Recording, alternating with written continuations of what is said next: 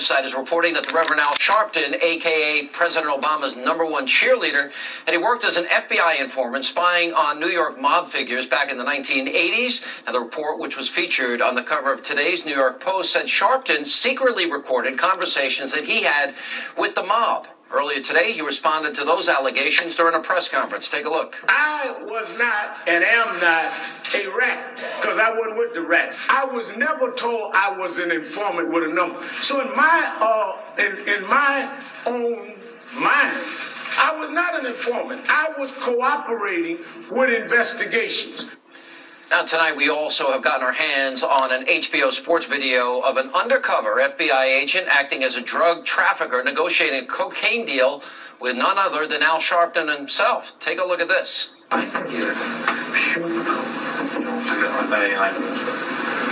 for about $35 a kilo. But I gotta get, more than one. Right. So, I mean, we're gonna do this thing. No, you talking about some real, 10 kilograms is like it's $350,000. Let's drop the bucket. We can go bigger. Every kilogram we bring in 3,500. How's this sound? So I bring in 10, you make 3,500. But that's the thing. That's the chicken market. He can. What he's going to do, he can do it, 100 times over. With supply. Now, that video is reportedly from 1983, and after it aired, Al Sharpton threatened to sue HBO for millions of dollars. Because he was a rat. He was a rat bastard who got caught up, ladies and gentlemen. Now he's out there caping for Joe Biden. We can't take these people serious, y'all. We can't take them serious, y'all. At this point. Trains. They've been sellouts. They will always be sellouts, and they will die being sellouts. What isn't on the schedule. Trains that use the power. Many of us are condemned for not fighting crime. And now we're condemned for fighting crime. I was never told I was an informant with a number. So in my own mind, I was not an informant. I was cooperating with investigations. The conversations were recorded, and I would record them today if somebody threatened me. Because you was a rat. You're a known rat, dude. And you motherfucking African Americans is surrounding Reverend Al Sharpton is with a fucking rat. Reverend Al Sharpton is denying reports that he was an FBI informant. Documents on the Smoking Gun website show that Sharpton recorded conversations with New York crime bosses during the 1980s. He reportedly was known as confidential informant #7. But Sharpton says he was a victim. He says he called the FBI after he was threatened. Sharpton admitted recording some conversations, but said he was never told he was an informant. Yeah, right. Nigga, you's a fucking rat. And you out here caping for Joe Biden. And you got some of the elderly African Americans supporting this dude, man. Good evening to you. I'm Christine Johnson. And welcome, everyone. I'm Maurice Dubois. Those stories are straight ahead. But first, after all these years, the Reverend Al Sharpton admits he was an FBI informant. Yes, he says that he was the cat that got the rats. But others say that Sharpton's secret life was not by choice. CBS 2 political reporter Marsha Kramer has the story. Michelle Obama probably never knew that one of the guests at her recent White House 50th birthday party was an FBI mafia informant who helped bring down members of the Genovese crime family. Reverend Al Sharpton, now a confidant of both the First Lady and the President and of Mayor Bill de Blasio, has his own unique take on his days as the government's confidential informant #7. In my own mind, I was not an informant. I was cooperating with investigations. The revelations threaten to embarrass Sharpton as he kicks off his National Action Network convention this week with de Blasio and President Obama the headliners. But de Blasio, who calls Sharpton family, is sticking by his buddy. Doesn't change the relationship one bit. I'm very proud to be his friend. I think he's an old house nigga for the city of New York and for this country. I have the exact same positive view of him I had before. Sharpton has been dogged for years by reports that he was an FBI informant, helping the government go after boxing promoter Don King and music executives. Now we learn he also went after mobsters, including the legendary Vincent the Chin Gigante, the so-called oddfather who paraded around in his bathrobe and pajamas. Though he has ducked and dodged questions about whether he wore a wire for the feds, that wasn't possible today since a batch of government documents were made public. The conversations were recorded.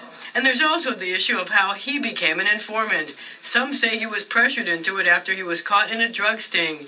This HBO undercover sting video that aired in 2002 shows Sharpton with a cowboy hat pulled down over his bouffant hairdo. Sharpton appears to nod when an agent offers him a cut from future drug sales. But now Sharpton claims he went to the feds for protection from threats from mob-connected music executives and was asked to rat out the bad guys. They were threatening to kill me. And while the feds say his information helped bring down guys like Gigante, Sharpton says he didn't know how his information was being used. I have never met any of these guys. The guy with the pajamas, I don't walk around with guys that walk outside with pajamas. I never met these guys. Well, Sharpton says he's not embarrassed by anything that he did. What he is embarrassed about, he says, is how, quote, fat he used to be now that he has reinvented himself as a skinny guy.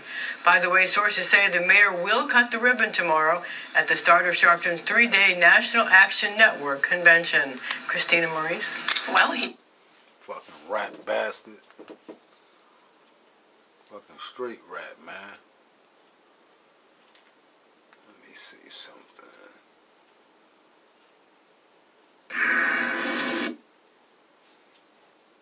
It seems the world is changing faster than we can keep up with. But when you're behind the caught wheel up. of the car of your choice, You already know what it is.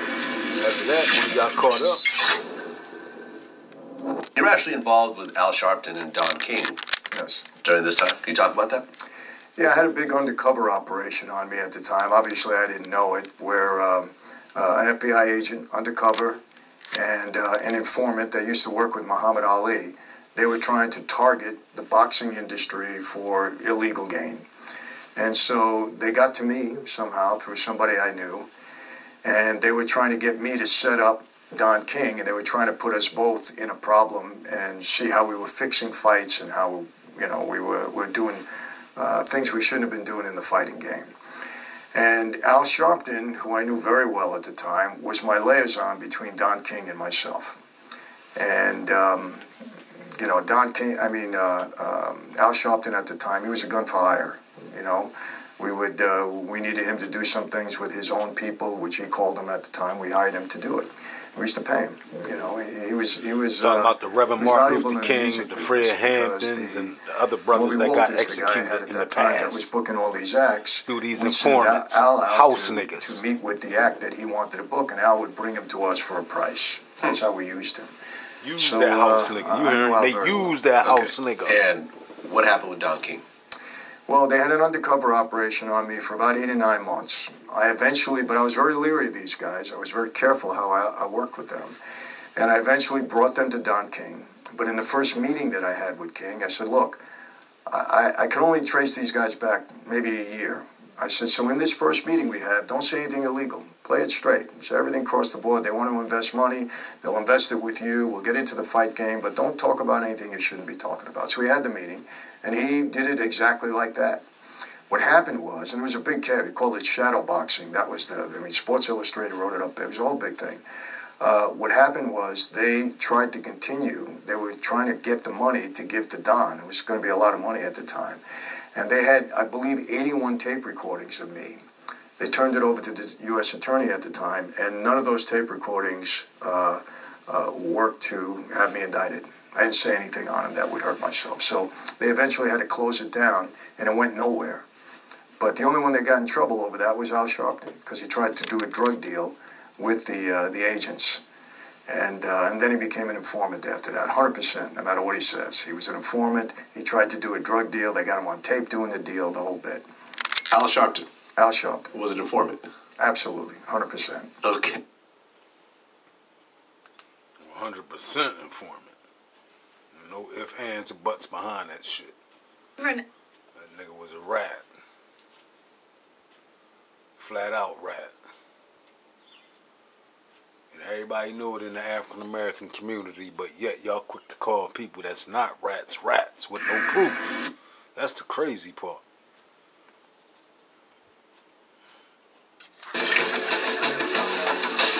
That's the crazy part. Let you sit in his chair.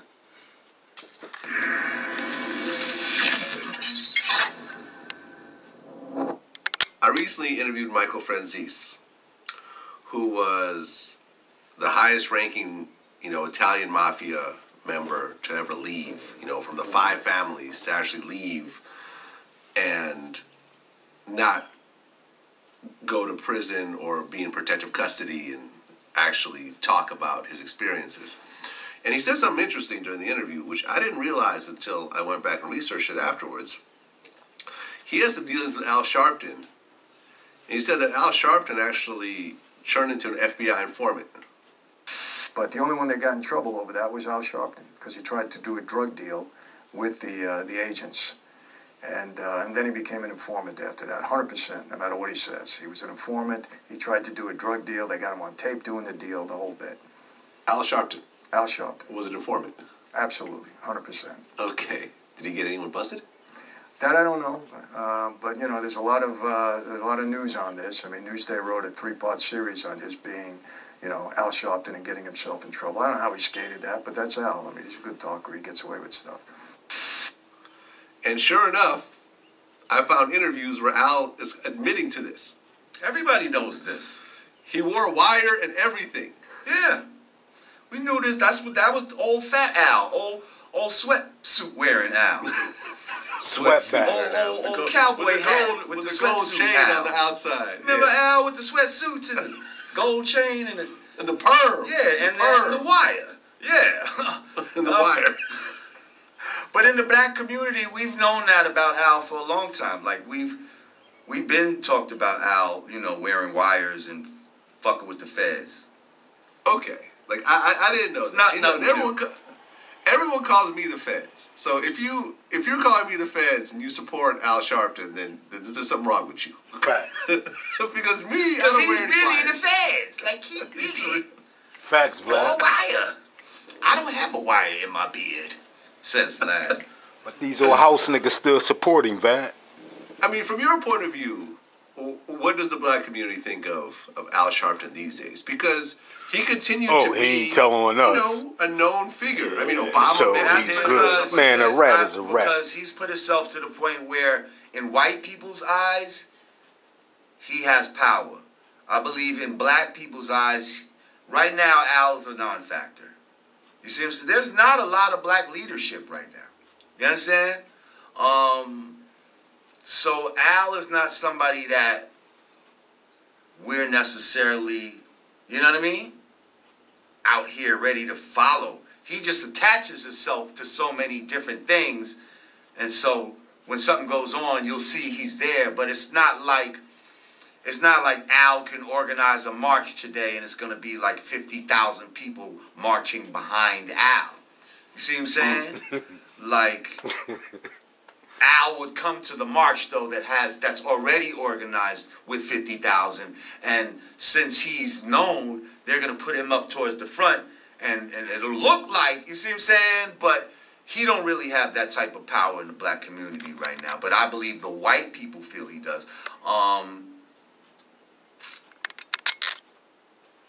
That's a fact. Fuck Al. He's a fucking rat. He's been a rat. Always will be a rat. And he's out capping for Joe Biden, slow Joe Biden, because that's Obama right-hand man. Understand what I'm saying? That's Obama right-hand man, that old rat bastard. Any old taxes. I just knew all of these. Any old taxes, yo. Al Sharpton old taxes. Just knew all of these. The Reverend Al Sharpton has emerged over the past decade as perhaps the nation's most prominent civil rights leader, but he still carries baggage from his early days as a fire-breathing agitator. Government records obtained by the Associated Press indicate that Sharpton and his business entities owe nearly $1.5 million in overdue taxes and penalties. Sharpton's organization, the National Action Network, says not so. The numbers that were reported, I think within the Associated Press, are inaccurate and are being disputed. Charlie King is the interim executive director of Sharpton's network. He was hired to help organize the growing non. He was hired to lie for him. With any government agency that has you know you house niggas. Look at your wig. It's crooked. Fiction, and how to move forward, working together to resolve those outstanding disputes. Specifically at issue, Sharpton's own debts include more than $350,000 in New York City income tax and almost $1 million in unpaid federal income tax. His for-profit company, Reverend Al Communications, that's why you out there capping, y'all. Another $175,000 in delinquent taxes. There's nothing new. I mean, the facts have been there for a while, and the only difference right now is the timing. Sharpton claims the government and the media are trying to bring attention to his personal issues while he conducts a national campaign to protest police brutality. The fight by Sharpton stems from an incident in New York where a young black man was shot more than 50 times by NYPD officers while leaving a nightclub. Sharpton brushes off the inquiries as a kind of annoyance that civil rights figures have come to expect from the government. Friend and former New York Mayor Ed Koch says he supports Sharpton, but doesn't believe that the civil rights leader is being targeted. Because he's the #1 house nigga, of course. If he's the subject of a tax audit, I would not consider that to be discrimination. As for the alleged owed taxes, we're making sure that, the government wants to make sure that they get it right. We want to make sure that we get it right. Mike Garcia, the Associated Press. That coon-ass nigga Jesse Jackson. Oh, another house nigga.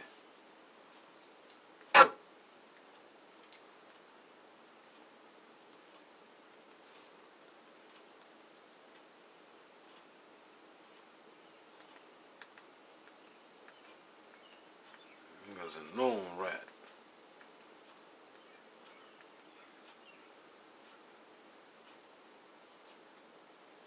I've been stabbed. I look.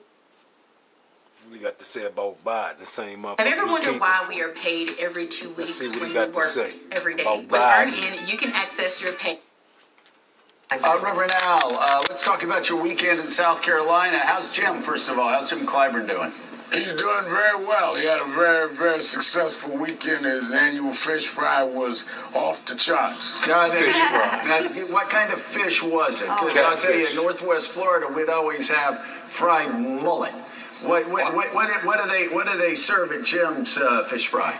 He had a lot of whitings and fried fish. I got in very late, but it was seemingly everyone was satisfied, and he had a more than capacity crowd. Let's put it that way. Well, Rev, with your svelte figure, you probably were eating tofu in the corner, not letting anybody see the tofu salad you were having. I don't even know if there's such a thing as tofu salad. Yes, there is. It's delicious. You'll have one today. Told y'all these old house niggas show every teeth in their mouth when it comes to the white man. Bring it on. And a PBR, even though we don't drink. So, Rev,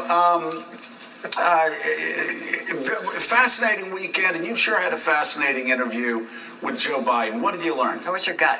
Well, Joe Biden had said to me months ago that he would do his first national cable interview with me, so this was already set.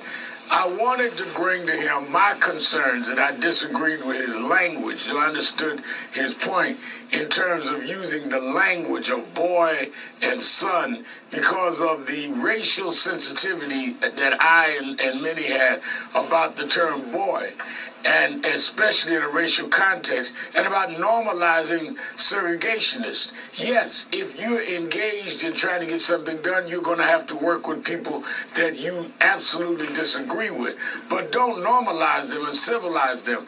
And I tried to get him to see that and deal with that.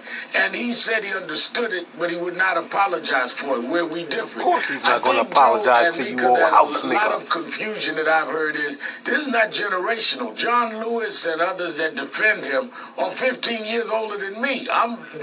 Cory Booker is closer to my age than I am to theirs. But I think that it's a matter of function. Some people fight fight hard and try to get things done and have to deal with people that oppose them. Other people take these ivory tower analyst views and become purists because they've never had to try to engage and get things done. Now, can I just say something?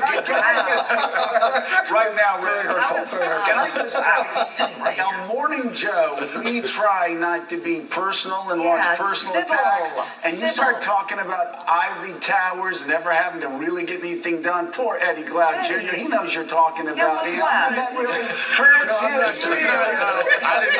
I didn't know Eddie was there. I'm talking about the broad picture. We're joking. Eddie, actually, when you started saying that he was joking, you kind of rolled his eyes going, oh boy. These little house niggas up there cooning, showing every teeth in their mouth, like I always tell y'all.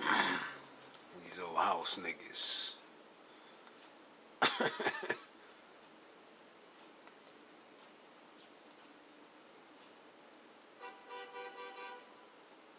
Op-ed about housing and what Oprah got to say about that old house? Black Americans are exposed to 56%. Oprah, you already know you're a coon. Over 1 million million wench. Black What Americans live. Al Sharpton talking about? So were you for a very long time an angry black man? Oh, I was very angry. And I was angry not only at society, I was angry at my father. I was angry at some of my mentors. I felt, you know, if I hadn't lived a middle-class life and then went to the hood, I might not have been as angry, but I felt robbed. I felt that I had the right life and y'all took it from me for no reason. And then humiliated my mother. My mother went from having a new Cadillac every year to scrubbing floors so that I'd have a suit to wear to church on Sunday. I was mad about that. I was mad about that. And some of that anger is what we saw in your protest. A lot of that anger was exercising protest. And exercised in a lot of things in life because I never stopped and really analyzed and admit to myself, where's all this anger? I mean, when you wake up mad, I mean, nothing even happened yet. You're just mad when you wake up. You look at the pillow mad. I mean, at some point you got to stop and say, what am I so angry about? Because you never really dealt with this pain inside. Because you was an old house nigga. That's why, Al, you're so mad.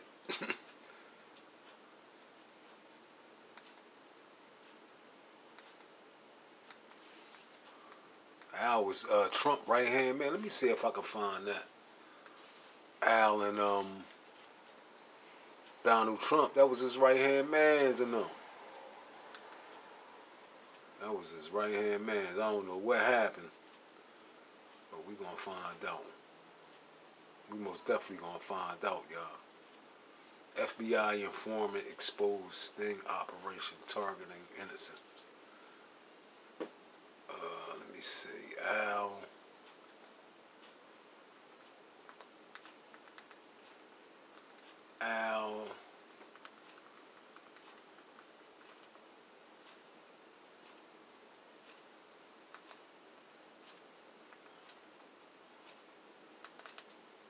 Let's get to it, y'all.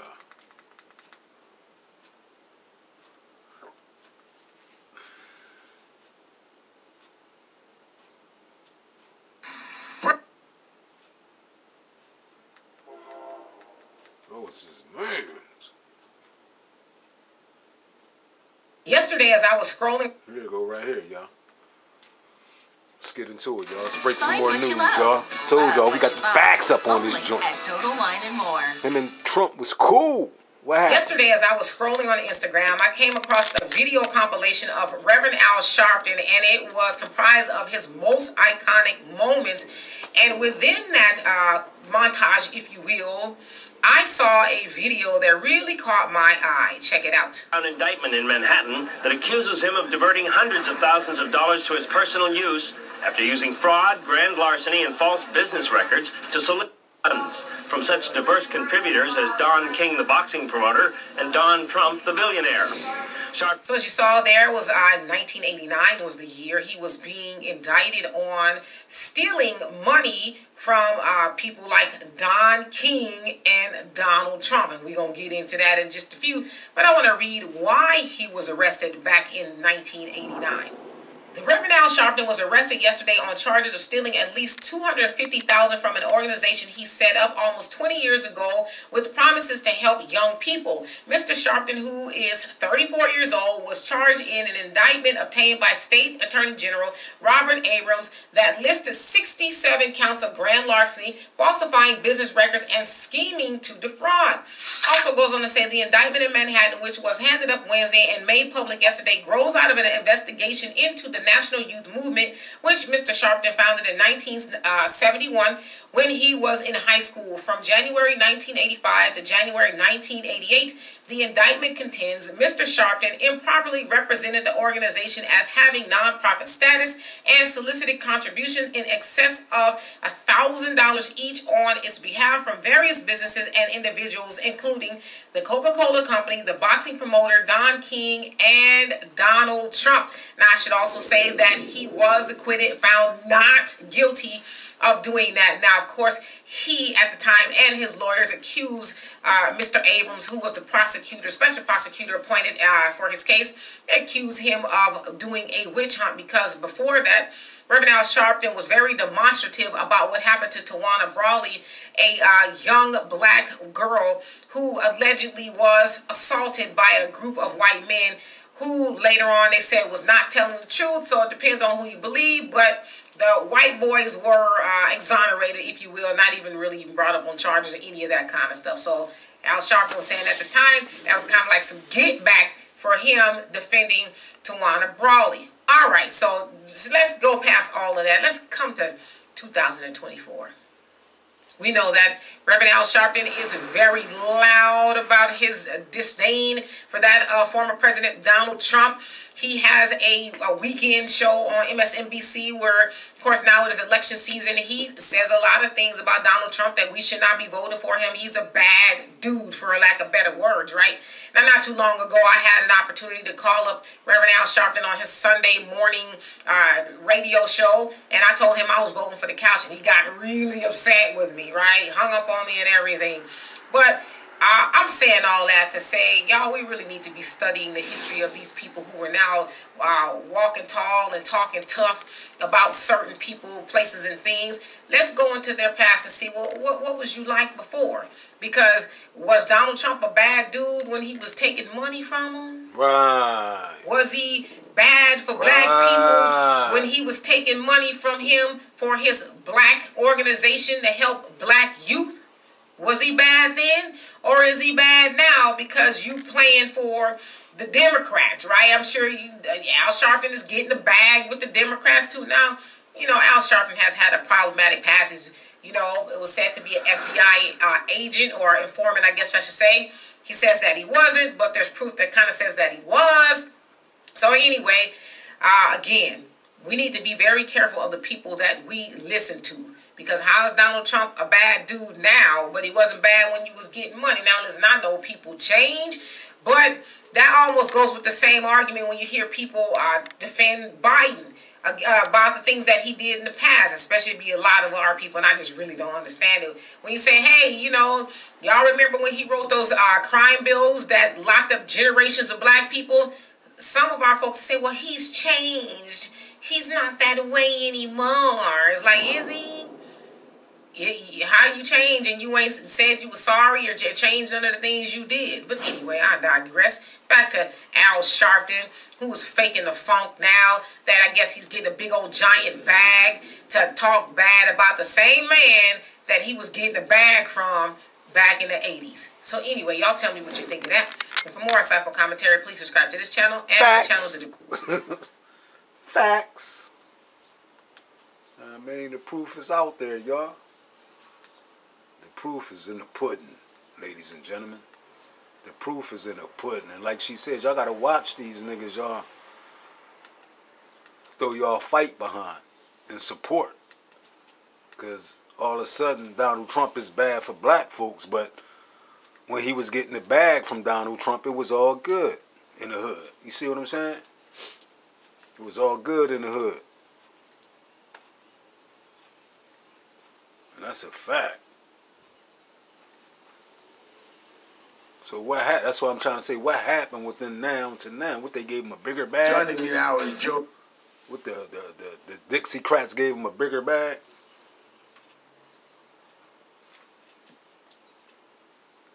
You understand what I'm saying, ladies and gentlemen? So yes, we have to watch these people who they prounce in front of us.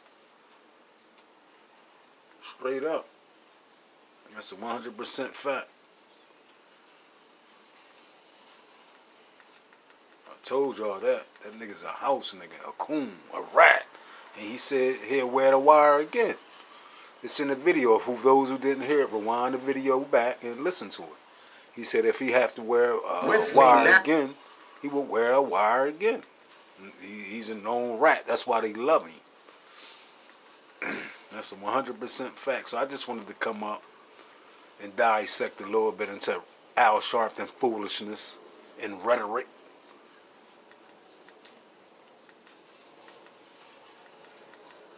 That I've been trying to tell y'all about.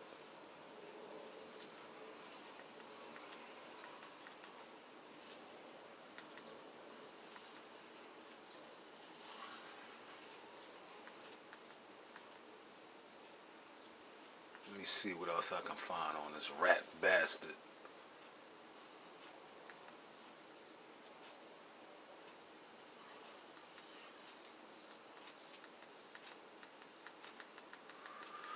But if not,